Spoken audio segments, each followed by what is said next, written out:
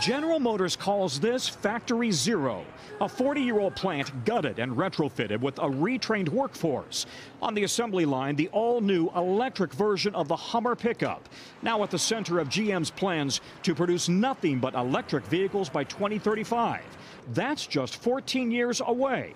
Mary Barra is GM's CEO. Are you able to scale up fast enough to truly make it all electric in 14 years? Absolutely, yes. We have the facilities. We have a talented, trained workforce.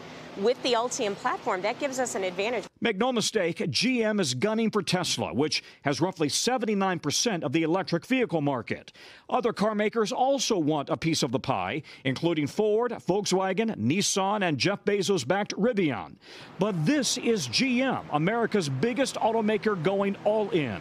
President Biden will be here tomorrow after signing the infrastructure bill that pays for a network of charging stations nationwide. We believe in climate change. It's real, and so we know that transportation has a huge impact. So the quicker we can bring everyone along to EVs, the better it's going to be for climate. GM promises the 3,000-pound batteries will deliver performance, 0 to 60 in 3 seconds, with a range of 350 miles.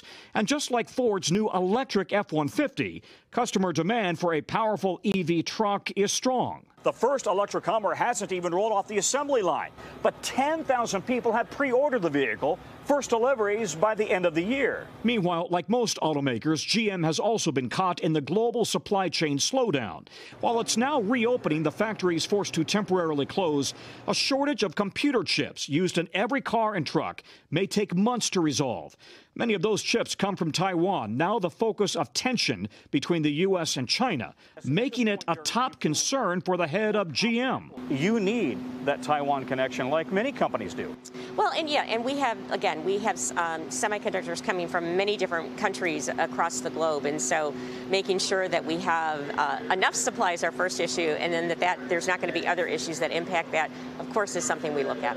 Tonight, the country's biggest automaker plotting a green future amid ever-changing global challenges.